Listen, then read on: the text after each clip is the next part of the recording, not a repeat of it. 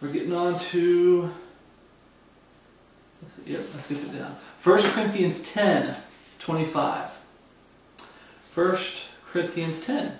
This is where we get into the part I was talking about where other people, when it comes to types of food and stuff. Okay.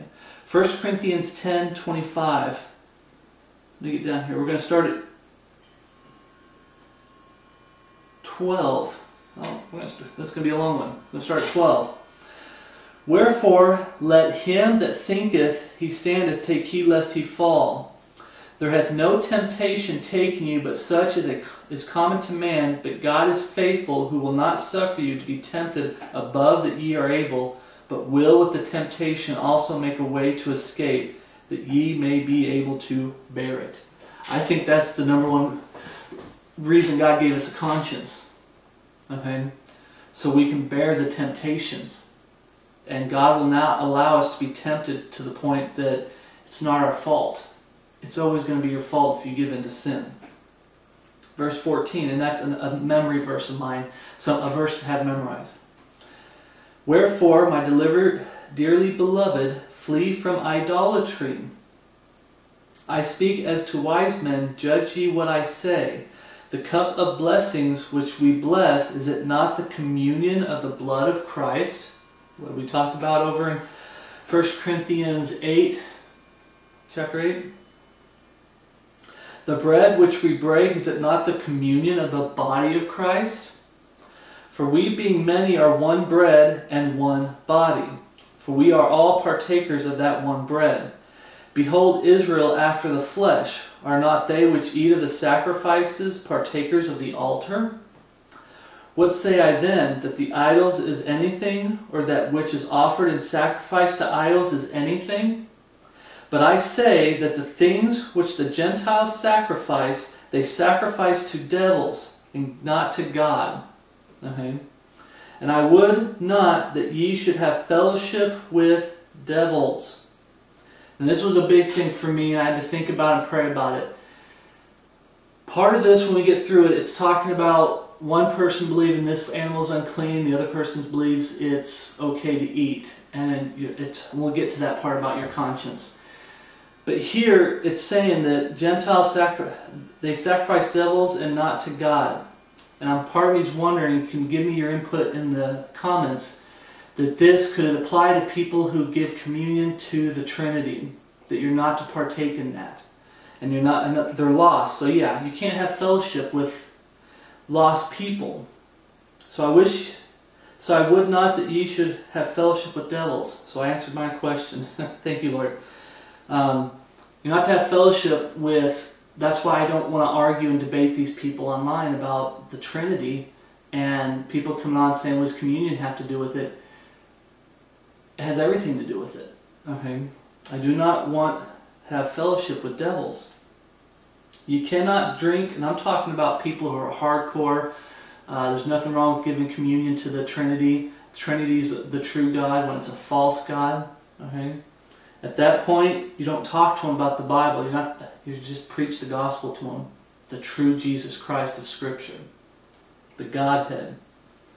Number 21, you cannot drink the cup of the Lord and the cup of devils. You cannot be partaker of the Lord's table and of the table of devils. You need to repent of following the Trinity and go back to the Godhead. And if you're one of those people that actually believe the Trinity way, you need to repent and get saved. Repent and believe. You can't be the partaker of the Lord's table. The Catholics believe they can. The Lord's table and the table of devils. The Catholics believe you can. They worship Satan and claim to worship Jesus at the same time. 22. Do we provoke the Lord to jealousy? Are we stronger than He? All things are lawful for me, but all things are not expedient. All things are lawful for me, but all things edify not. And that's where we're getting into the things where it might be okay for me, but it's not okay for you. And we'll talk about this. Verse 24.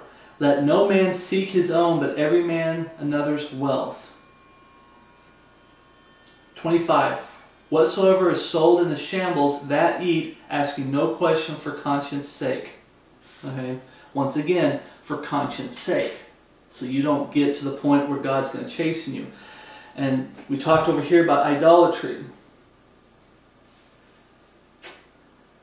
Right here, verse 14. Wherefore, my dearly beloved, flee from idolatry.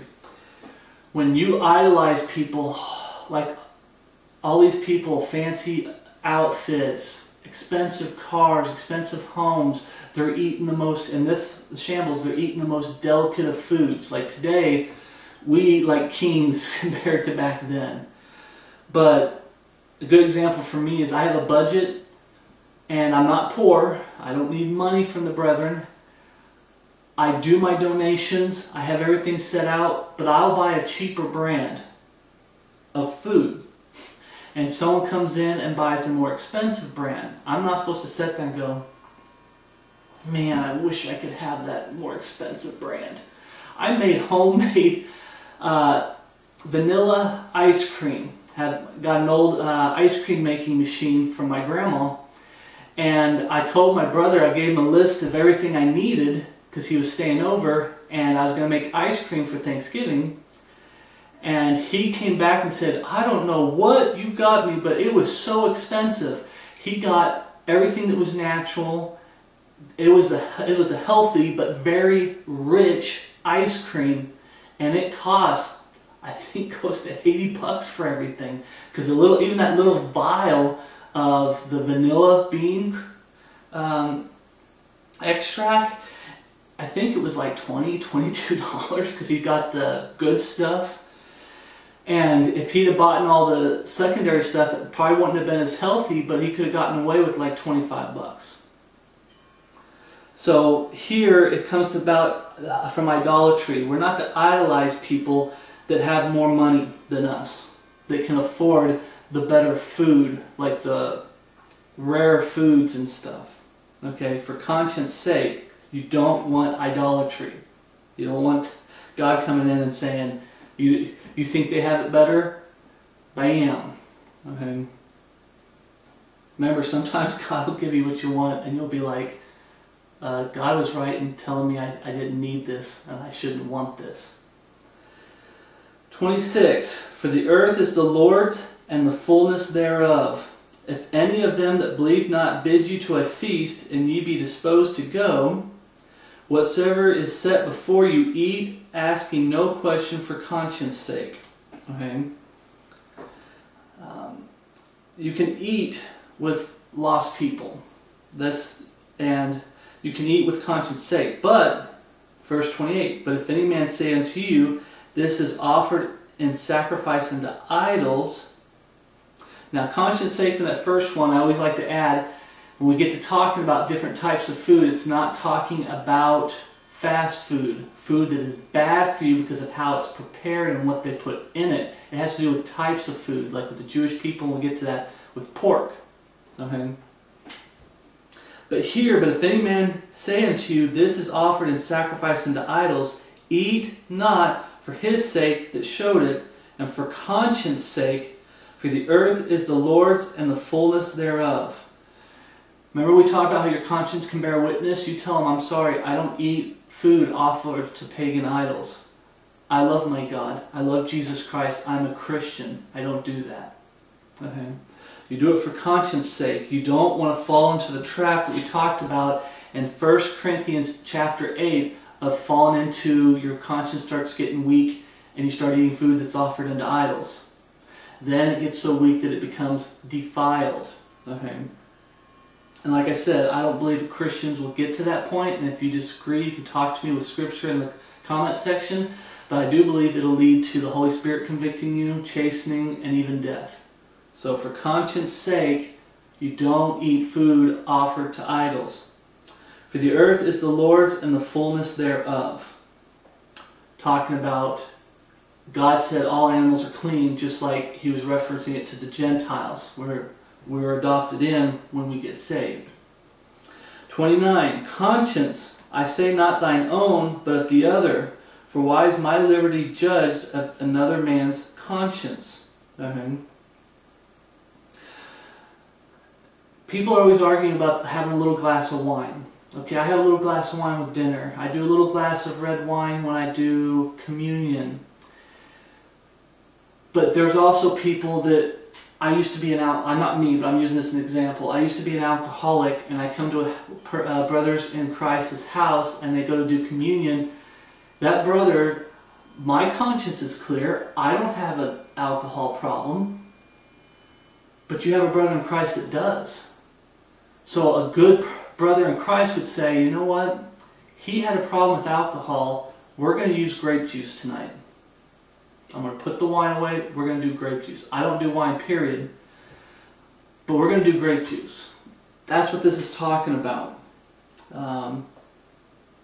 You decide you have a guy that's trying to lose weight, or a woman, and you invite him over to your house and you cook this food, and then you bring out this huge cake and these cookies and this, and throw it in front of him, and you're sitting there eating in front of him. You don't do that. Okay? I'm skinny, I'm in shape, I should be able to do it. Remember what it says over here? All things are lawful for me, but all things are not expedient. Okay? You've got to be aware of other people's consciences too, stuff that they're struggling with, so you don't add temptation and make their conscience weak. Okay. How far are we going? To verse 33. Verse 30. For if I by grace be a partaker, why am I evil spoken of for that which I give thanks? Why can't I do it? I don't have a problem with it. Whether therefore ye eat or drink or whatsoever ye do, do all to glory of God. He has a problem with it, I'm not going to do it. Give none offense, neither to the Jews, nor to the Gentiles, nor to the church of God, even as I please all men in all things, not seeking mine own profit, but the profit of many, that they may be saved. Okay. You don't tempt your brothers and sisters in Christ. You don't get into an argument over food. You go to someone's house and a Jew says they only do pork. You don't get in there and go, well, the Bible says, it's getting kind of hot. The Bible says, you know, that everything is clean, and you get into an argument with that. How are you supposed to witness to somebody that you're arguing about something else? He's not going to get it until he gets saved. Okay. And then when you find out that they're eating food offered to idols, I've gone, and I probably shouldn't anymore, but I've gone to Chinese restaurants where they have Buddha there, rub his stomach. And you look around, they've got a lot of pagan symbols. And you could be, and I haven't looked into their, they say culture, but how they do things, you could be eating food offered to idols. Someone wants to go there, you sit there, and you order water and you might not want to eat. I don't know, but you don't have to eat if you feel that your conscience says, I think this is offered to idols. Then don't eat it. But don't get in a fight with them. Oh, you're wicked, you're eating. You can tell them about sin, saying, I won't do that because I believe it's a sin. There's only one God, Jesus Christ. And the door might open for you to preach to them. Okay? Now, we get to go to 2 Corinthians chapter 1. So, once again, this keeps saying, for conscience sake, for conscience sake. You don't want God's chastening on you, and you don't want God's chastening on somebody else. You don't want somebody else's conscience to get weak, that the Holy Spirit has to step in, and then God has to step in and chasten them. Okay? For conscience sake. And 2 Corinthians chapter 1.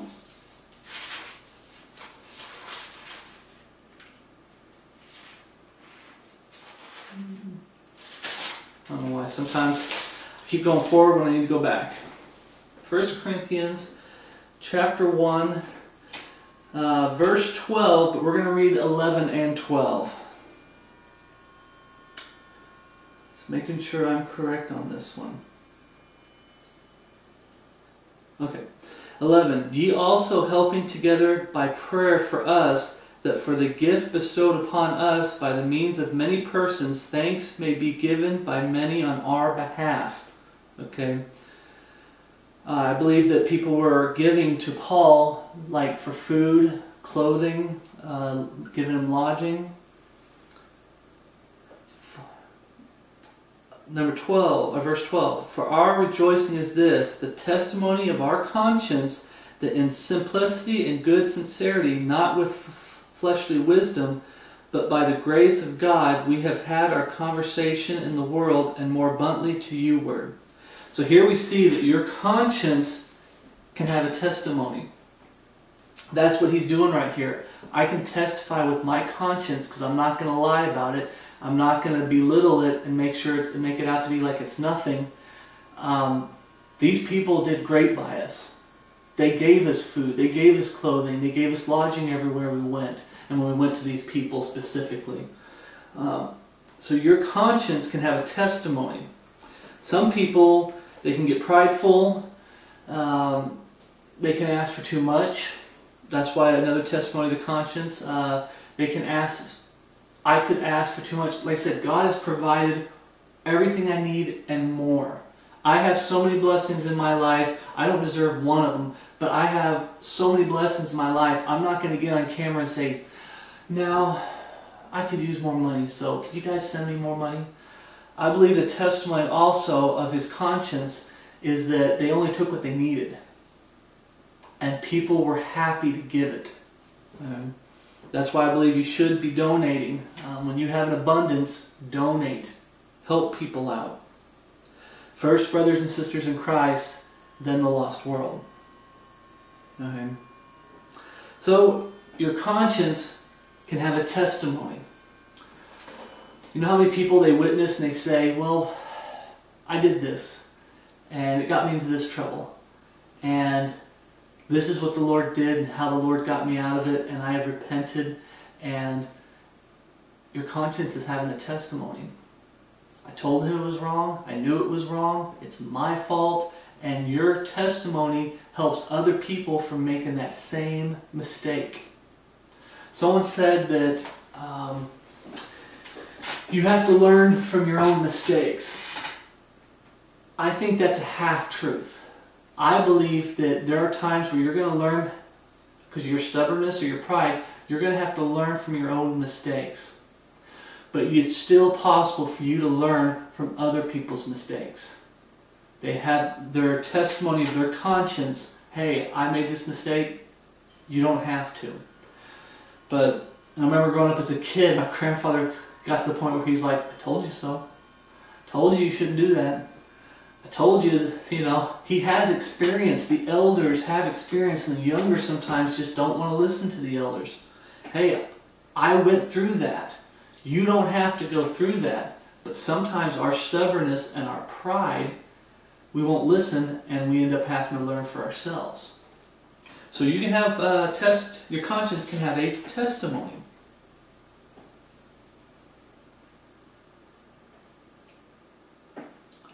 Chapter 2 Corinthians chapter 4. 2 Corinthians chapter 4 verse 2. This one wraps around, so I need to get to this. Read verses 1 through 4. So we're going to do 2 Corinthians 4, we're going to read 1 through 4. Therefore, seeing we have this ministry, as we have received mercy, we faint not, but have renounced the hidden things of dishonesty, not walking in craftiness, nor handling the word of God deceitfully, but by manifestation of the truth committeth ourselves to every man's conscience in the sight of God.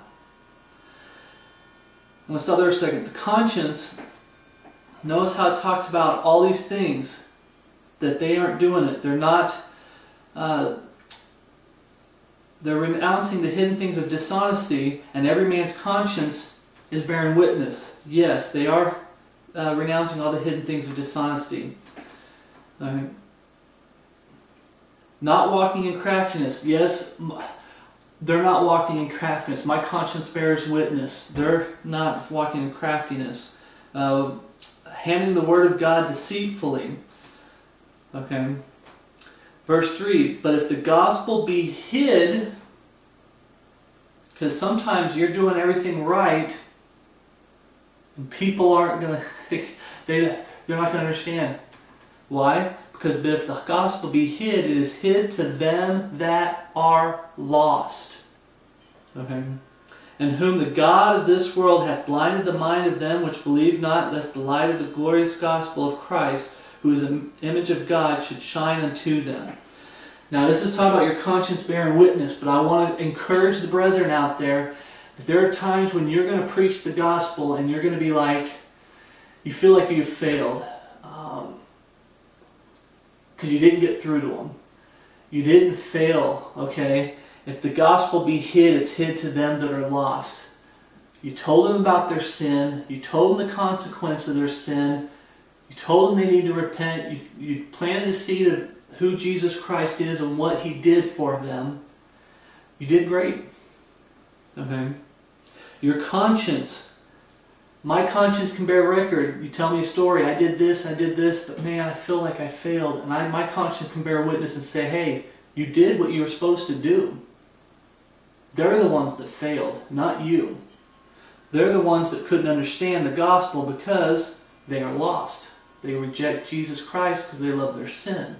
They can't understand the position they're in. They're on their way to hell. Okay? So your conscience can testify of the deeds of somebody else saying, yes, it lines up with the book. Yes, he did good. Yes, they did all these things. Okay? They were not walking in craftiness. And the biggest thing I keep pointing out is, nor handling the word of God deceitfully. And lately we've been having to deal with a lot of false teachers that have been doing just that. And some of the teachers don't even, handling the word of God deceitfully. Some of the teachers are going like this and getting outside sources and bringing them in. So they're not handling the word of God deceitful, they're just throwing it to the side. And your conscience should hit you and go, something's not right here. The Bible, if he can't prove it from the Bible, why is he grabbing outside sources? If he could prove it from the Bible, why is he grabbing terms that aren't found in the Bible? Your conscience can witness to whether somebody else is doing right. And it wrapped around, so now we are going to 2 Corinthians 5, chapter 5. We're going to read 10 and 11. Let me find 2 Corinthians chapter 5, which is one page over. We're going to read 10 and 11. I need to make sure 11. Okay. Number 10. For we must all appear before the judgment seat of Christ, that every one may receive the thing done in his body according to that he hath done, whether it be good or bad. Knowing therefore the terror of the Lord, we persuade men, but we are made manifest unto God, and I trust also are made manifest in your conscience. Okay? This goes back to what I was talking about, fear. Okay? The lost world, they can get to the point where their conscience has become so defiled, and we'll get to the point about evil, that they no longer have a fear of God. And the ones that we're going to get saved are the ones that still have a fear, whether it's small, and you build it up by letting them know the terror of the Lord. Knowing therefore the terror of the Lord, we persuade men. Okay? This is also for saved people. When a brother in Christ corrects you, something in your life you're doing that you're not supposed to do. Okay? But we are made manifest unto God. Okay? God sees everything. So your conscience, that they are also made manifest in your conscience. Okay? It also has to do with witnessing. Okay? I can see when someone's truly sorry, they also, the reason that you get to that point of repentance and repent something, like I told you before, is you have that fear of God's chastening. The terror of the Lord. Okay? Now, for the lost world, that terror is wrath. For the saved, it's chastening. Okay? The fear needs to be there, and if your conscience says there's nothing to fear, there's something wrong. It's become defiled. It's become evil. Okay? And we'll get to that point. There should be fear of God. Your conscience should say, hey, you need to fear God. Okay? Next, we are going to 1 Timothy 1:5.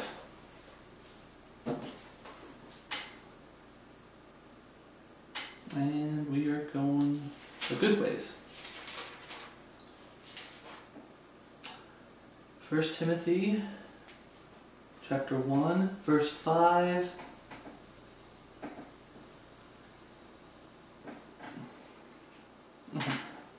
Verse 5. Now the end of the commandment is charity out of a pure heart and of a good conscience and of faith unfeigned. Okay? Charity, you're supposed to have charity out of a pure heart.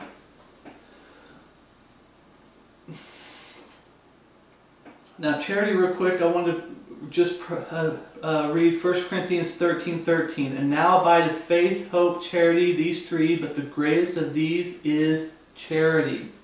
Okay? Now, pure heart. You're supposed to have charity out of a pure heart. You're not supposed to be like, am I going to get anything out of it? Okay? And of a good conscience. Okay? Once again, I'm supposed to do this because I'm supposed to and because I want to. Okay? And you're not to do it and be fake. That's where it gets to the next part. Of faith unfeigned and of faith unfeigned. Unfeigned means fake. Okay? It's supposed to be not fake. When you feign your death, I don't know if you've ever heard that before, feigning your death, you're faking your death. You're not really dead, but you're trying to get people to believe you're dead. Unfeigned means you're not faking it. Okay? Your charity is supposed to be pure and of a good conscience. Remember, good conscience. Right with God. Your charity needs to be right with the Lord, and it needs to be strong. Okay? Your conscience needs to be strong to let you know, hey, you need to have charity for that person. Okay? You need to have charity for that person. You need to understand that that person over there might be newly saved. Okay?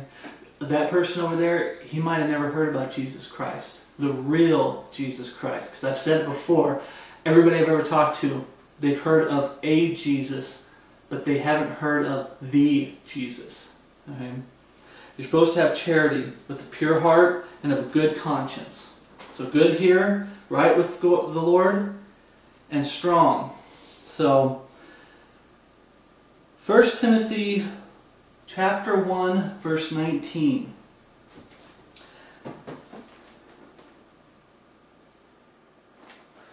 Holding faith and a good conscience, which some having put away concerning faith have made shipwrecked. Okay?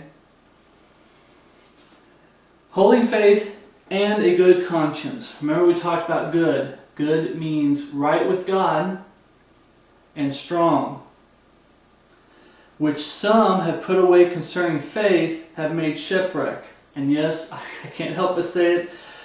I did the study on could the Trinity be meant to take people's faith out of the mysteries, away from their faith, have them lose faith in the mysteries. So when you put faith to the side, when we talked about also in another study about head knowledge puffeth up, so you put faith to the side and it becomes all head knowledge, I gotta know. It's no longer about what God wants me to know, it's about I want to know. And your knowledge can get so puffed up, you forget to have faith. And what happens? Shipwrecked. You make a mess of things. 1 Timothy 3. So right there, good. Your conscience can be good again. Another reference to good. 1 Timothy 3, 9.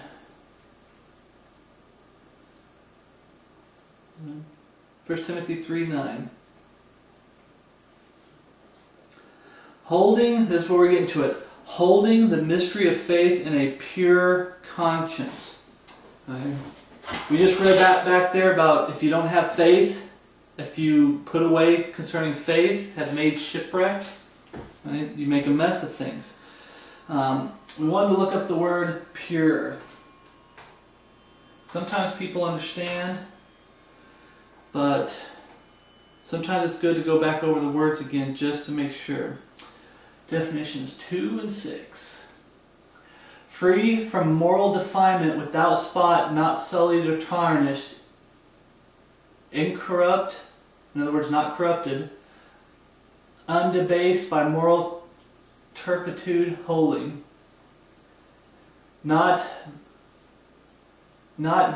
vitiated with improper or corrupt words or phrases, with a pure heart, and you got the Trinity people coming in using corrupt words and phrases as a pure style of discourse or composition.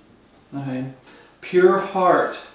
You're supposed to hold the mystery of faith in a pure conscience. So here we know that your conscience can be pure, free from moral defilement. Okay?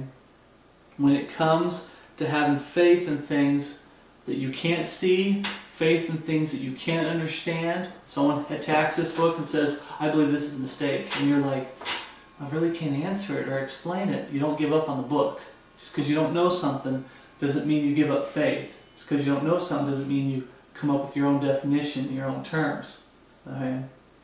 Your conscience can be pure. Okay?